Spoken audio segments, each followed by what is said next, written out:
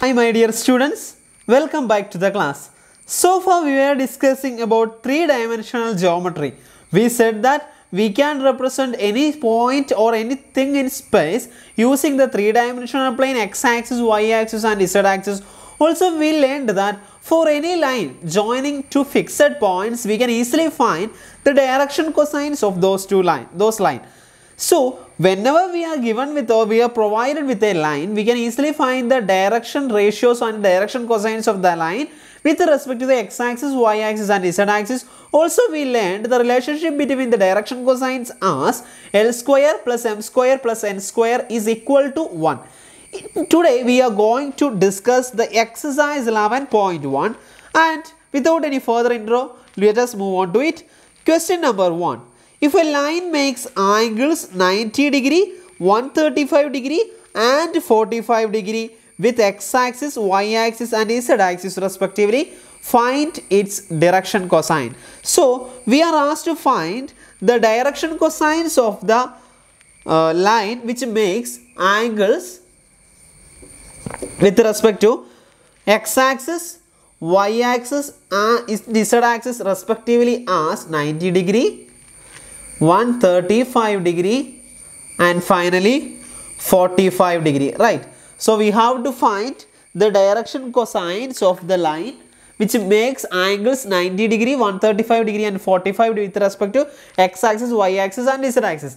Easily we can find out cos 90 degree is equal to L, cos 135 degree is equal to M and cos 45 degree is equal to N. Now L is equal to cos 90 degree is equal to nothing but 0. M is equal to cos 135 degree. We know that cos 135 degree can be represented as cos 90 plus 45 degree, right? 90 degree plus 45 degree, which comes in the second quadrant. Actually this is 90 degree corresponding. This is the segment corresponding or the sector corresponding to 90 degree. So 90 degree plus 45 degree lies here. And the trigonometric ratio used here is cosine. Here we have sine and it reciprocal is positive. Here we have tan and its reciprocal are positive. Here we have cos and its reciprocal is positive. Here we have all positive. Here our value lies here and the ratio used is cosine. So it will become minus sine 45 degree. ഓർക്കുക ഇവിടെ നമ്മൾ 90 degree എടുത്തുകൊണ്ടാണ് pi/2 plus x എന്നായതുകൊണ്ടാണ് ratio cos മാറി sin ആയത്. And our point or the angle lies in the second quadrant. Here only sin is positive but we are taking the trigonometric ratio cos. So the sin will be minus. So minus sin 45 degree which is minus 1 by root 2. Now at the last, so this is m is equal to minus 1 by root 2 and finally n is equal to cos 45 degree which is 1 by root 2. So that's it, the answer for this question. If you have any doubt in remembering this result, that is first quadrant we have all positive and in the second quadrant we have sine and cosec positive and in the third quadrant we have tan and cot positive and in the fourth quadrant we have cos and sec positive. If you have any doubt in remembering or if you still confused of these signs, just remember these codes: all silver tea cups. See, first quadrant all positive, second quadrant silver means first letter comes for sine and its reciprocal positive, T first letter for tan and its reciprocal positive, and in the fourth quadrant cups first letter is C which means cos and sec is positive. So remember this code all silver teacups, which will enable you to remember this thing very easily so that you can be precise on the signs of different trigonometric ratios in different quadrants. So whatever it is, that's the answer for this first question. Now we shall move to the second question. Coming on to the second question, the second question is find the direction cosines of a line which makes equal angles with the coordinate axis.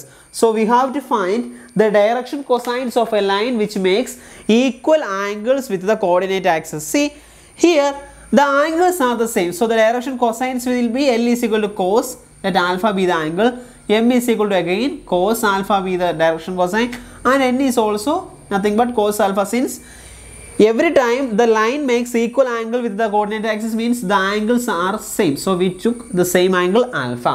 That's it. Now we know L square plus m square plus n square is equal to 1. Right? That means cos square alpha plus cos square alpha plus cos square alpha is equal to 1 because L and M, L, M, N are respectively cos alpha, cos alpha, cos alpha, which implies 3 cos alpha is equal to cos square alpha is equal to 1, which implies cos square alpha is equal to 1 by 3, which implies cos alpha is equal to plus or minus 1 by root 3. So the direction cosines are respectively plus or minus 1 by root 3. Therefore, we have L is equal to plus or minus 1 by root 3, M is equal to plus or minus 1 by root 3, and finally N is equal to plus or minus 1 by root 3 will be the direction cosines of the line which makes equal angles with the coordinate axis. Now we shall move to the third question. Coming on to the third question, which is also a very simple question. The question is, if a line has the direction ratios minus 18, 12, minus 18, 12 and minus 4, then what are its direction cosines? So we are given with the direction ratios of the line and it is given as minus 18, 12 and minus 4 respectively. We have to find the direction cosines. We know that if A, B, C are the direction ratios of a line, then direction cosines are A by square root of A square plus B square plus C square. Here we are taking only positive sign. And next one is B by square root of A square plus B square plus C square, and C by square root of A square plus B square plus C square, isn't it? So we have here the direction cosines are what? First one is minus 18. Minus 18 divided by square root of A square, minus 18 square plus 12 square plus minus 4 square, and the next one is, this is L, and the next one is M, which is 12 divided by square root of minus 18 square plus 12 square plus minus 4 square, and last one N is nothing but minus 4 divided by square root of 18 square plus 12 square plus minus 4 square, right? That is, L is equal to minus 18 divided by square root of this is nothing but, after calculation you will get it as 22. M is equal to 12 by 22. Again N is equal to minus 4 by 22. You can simplify it. This is equal to minus 9 by 11. This is equal to 6 by 11. And finally this is equal to minus 2 by 11. So these are the respective direction cosines L, M and N. Now it is a very easy question, so we can move to the next question without any further explanation. Coming on to the fourth question. The fourth question is, show that the points triplet ആണ് 2, 3, 4, minus 1, 2, 1, sorry, minus 1, minus 2, 1 and 5, 8, 7 are collinear. So we have to show that these 3 points are collinear, right? In order to show that 3 points, say A, B, C are collinear, we know that the direction ratios, in the previous class we have learned a method to show that whether 3 points are collinear or not. That is, the direction ratios of AB must be proportional to direction ratios of BC, right? So we can easily find the direction ratios of AB and direction ratios of BC first, and then we can check whether it is proportional or not. Direction ratios of AB. We know that whenever we are given with 2 points x1, y1 and z1, x2, y2 and z2, the direction ratios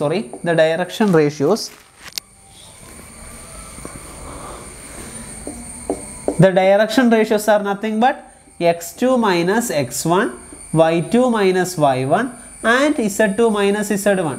അല്ലേ, നമ്മളിപ്പോൾ vector ഫോമിലാണ്, vector component ഫോമാണ് ഇടുന്നതെങ്കിൽ പോലും നമുക്ക് എന്ത് ചെയ്യാൻ പറ്റും? Component, respective components എന്താ? എ ബി എന്ന് പറയുന്ന വെക്റ്ററിൻ്റെ ബി ടെർമിനൽ പോയിന്റ് ആയിട്ട് വരുന്ന വെക്റ്ററിൻ്റെ component form is nothing but x2 minus x1 ആയിരിക്കാം, right?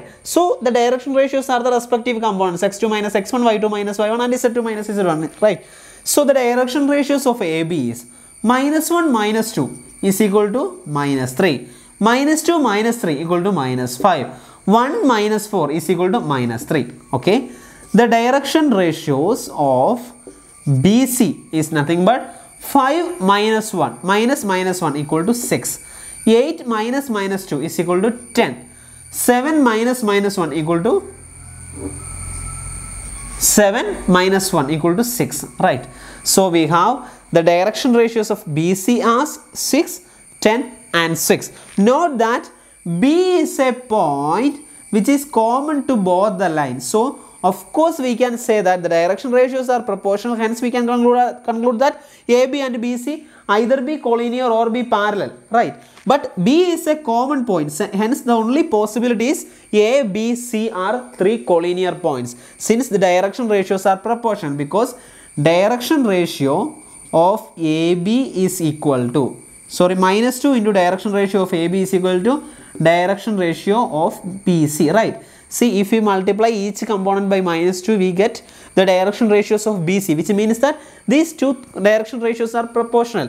That is what we are telling. That's why we are telling that the points A, B, C are either be collinear or be parallel to or be in the parallel line. But there is a problem. B is common point to both lines, which means that these 3 points must lie on the same line, as it is of the form A, B, C. So B is a common point, so we cannot say that these 3 points are lying in the parallel lines. We must say that these 3 points are lying on the same line, since B is a common point and the direction ratios are proportional. Hence we can say that these 3 points are collinear. Now we shall move to the last question of this exercise. So the last question is, find the direction ratio cosines of the sides of the triangle whose vertices are. So we are given with a triangle whose vertices are 3, 5, minus 4. 3, 5, minus 4.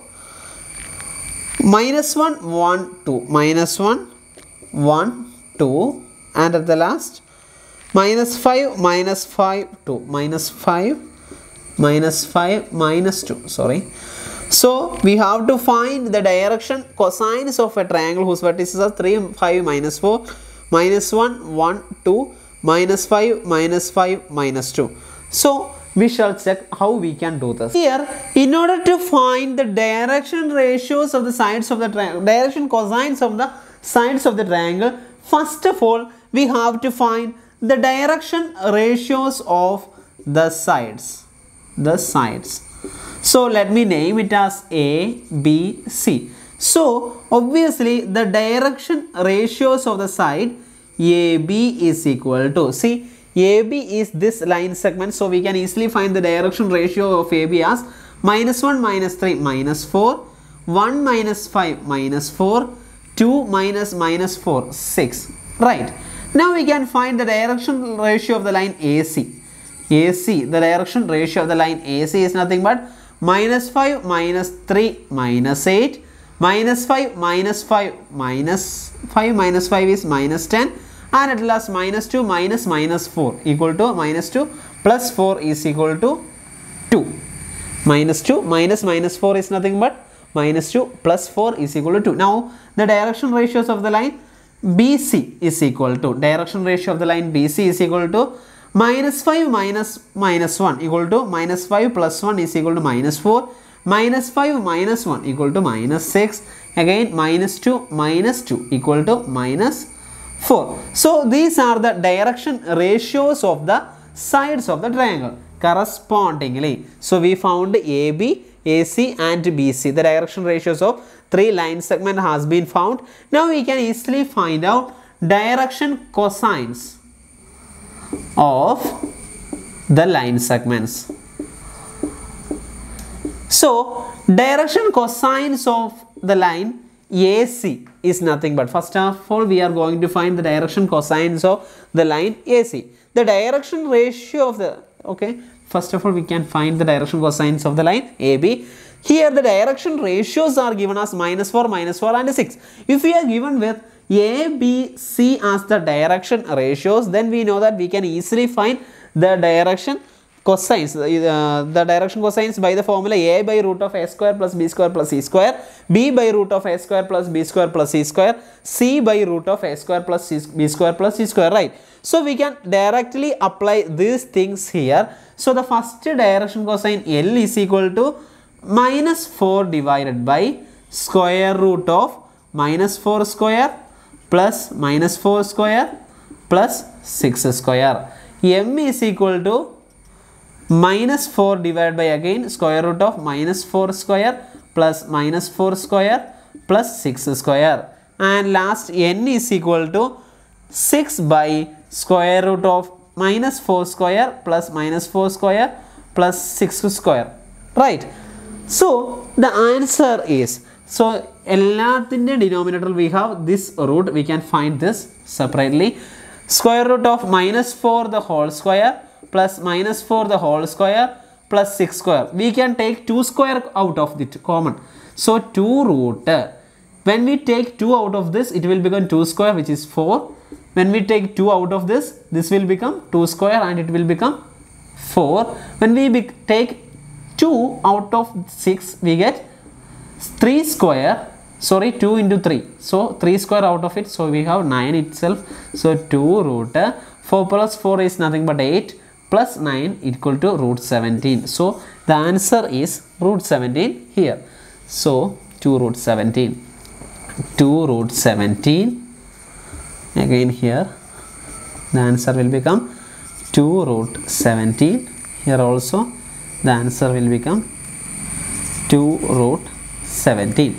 Now coming on to the direction cosines of the line. Second line is AC. So AC we have L is equal to, first of all we can find the square root of this thing, right? So that we can easily substitute that value to the denominator. So in order to find the direction cosines of the line AC, we have square root of minus 8 the whole square plus minus 10 the whole square plus 2 square in the denominator, right? We can take 2 square out of the square root, so it will become 2 root. When we take 2 out of 8, the rest is 4 square, which is 16, plus when we take 2 out of 10, then the balance is 5. So here we have 5 square, which is 25. And when we take 2 square out of 2 square, the rest is 1 only. So we have 2 root 25 plus 16 is 41. So 41 plus 1, 42. 2 root 42 will be the denominator. So the direction cosines of AB and the AC is equal to minus 8 by 2 root 42.